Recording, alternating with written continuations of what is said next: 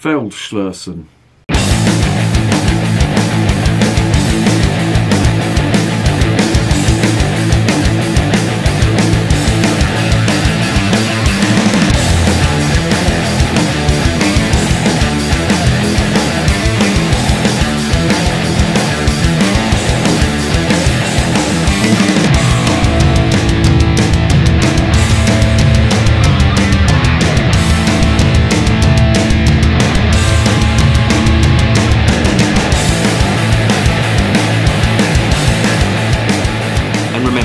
Life is too short to be drinking shitty beer.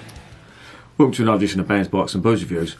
I was mooching about the other day in Asda's and I came across this in the bargain basement section of the beers, and this is called Feldschlössen. Now there's two breweries with the same name, Feldschlössen, which in German means small castle in the field.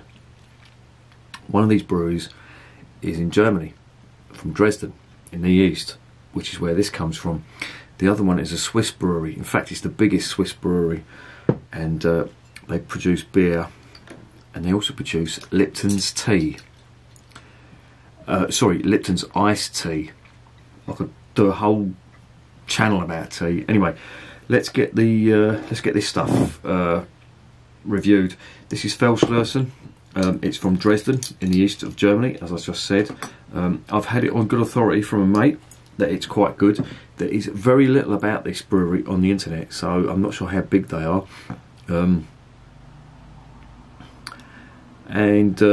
It says that this is produced in Germany, and I've just read on the back, produced in France. Producta in Francia. Why is this produced in France? Now, I really shouldn't cast aspersions on anything French, but alarm bells do ring when I see French beer. Anyway, I'm going to ignore them prejudices, and I'm just going to review this on its own merits. This actually conforms to the Reinheitsgebot. It is in a 500ml bottle. It is 4.5% in the alcohol ABV. It's got quite a nice label on it. I don't know if you can see that or not. It's quite a tall, slim bottle. There's the front. There's the back. I really wish I hadn't seen that was brewed in France. Anyway, let's just get it open.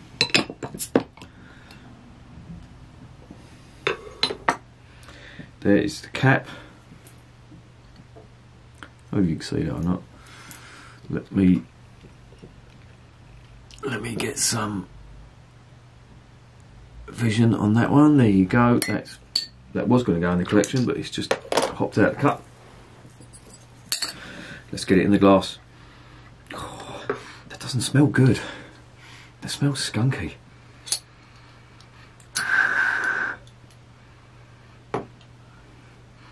That really didn't smell good. That smelled of rotten vegetables and wet cardboard. It shouldn't smell like that because it's in a brown bottle, but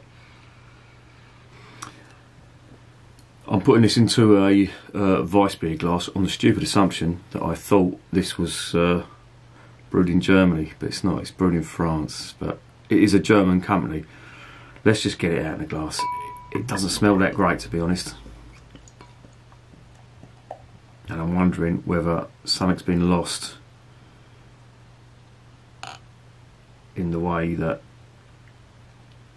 it's been brewed in France.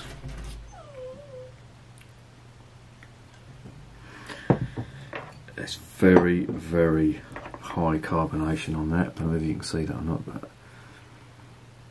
it's going for it. There's a 3-finger head on it, but that's probably because of the glass that it's been poured into. But there is just masses of carbonation in that.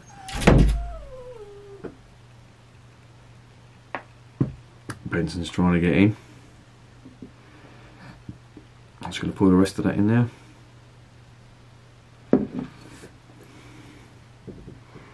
Oh, it doesn't smell good. It really does not smell good. Oh, I'm really hoping this is not going to be a bad beer. It was 95 pence. It was cheap. And I thought I'd got a bargain because it was German beer, conforms to the Reinheitsgebot, the purity laws, but that doesn't smell good. Let's get it down the hatch.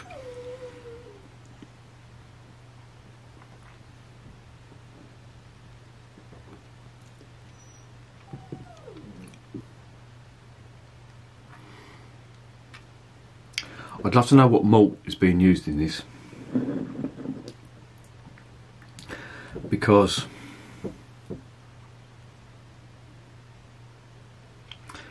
it's very strong. It tastes almost artificial to me.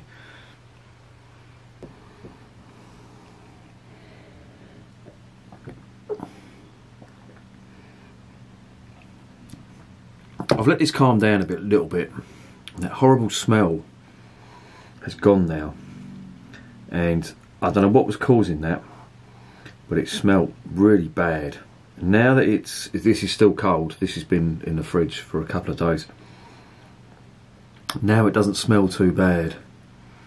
It hasn't got that skunky, cardboardy taste that it did have.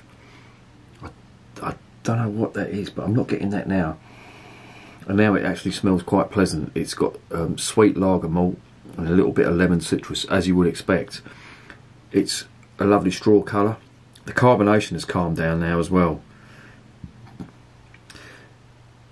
I'm wondering whether it's something to do with pouring it into a warmer glass, cold beer. It does look a nice colour, and as I say, the carbonation has calmed down a bit, and it's tasting a bit better now as well.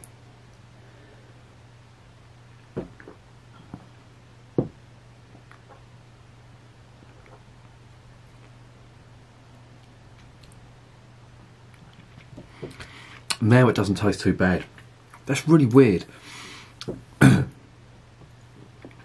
was on the verge of giving that a 1 out of 10 and saying avoid and pouring it down the sink. I've let it stand for about 5 minutes, and that horrible smell, that skunky cardboardy smell, is gone now. I'm not getting that at all. Maybe a very, very tiny hint of that. But when I opened the bottle, it just flew out the bottle like a genie.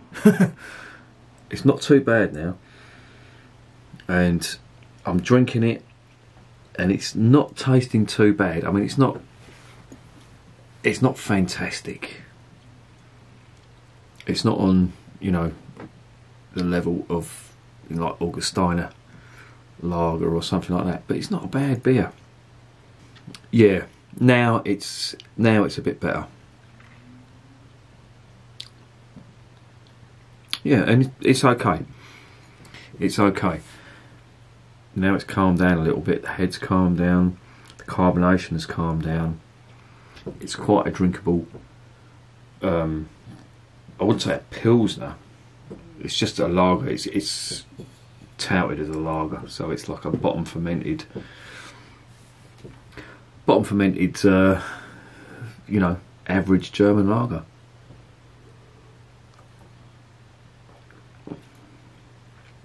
Yeah, it's okay. Perfectly drinkable. What will I give it? I'm going to give it 6 out of 10. And I'm being generous there because, as I say, the initial smell on that was not good at all. What redeems it is that it was 95 pence, and as it says on the label, it conforms to the 1516 Reinheitsgebot purity laws. As a beer on its own, what does it taste like? It's okay. It's got everything you'd expect from a lager, but it's not amazing. It's just, yeah, it's okay. So yeah, 6 out of 10. Would I recommend it? Well, it's 95 pence in Asda. So if you're going to a party, yeah, I probably would buy quite a lot of these. I'd whack them in the fridge. I'd get them as cold as possible. I'd open them leave them for a while. Make sure I drank it out of a glass, just to let all that horrible, skunky, cardboardy type smell, wet cardboard type smell. But yeah, it's a cheap beer. 6 out of 10. Would I recommend it? Yes, if you're on a budget. And if you're on a budget and you want some decent German lager, then yeah, it's okay. It's not too bad. And remember, beer is working class champagne.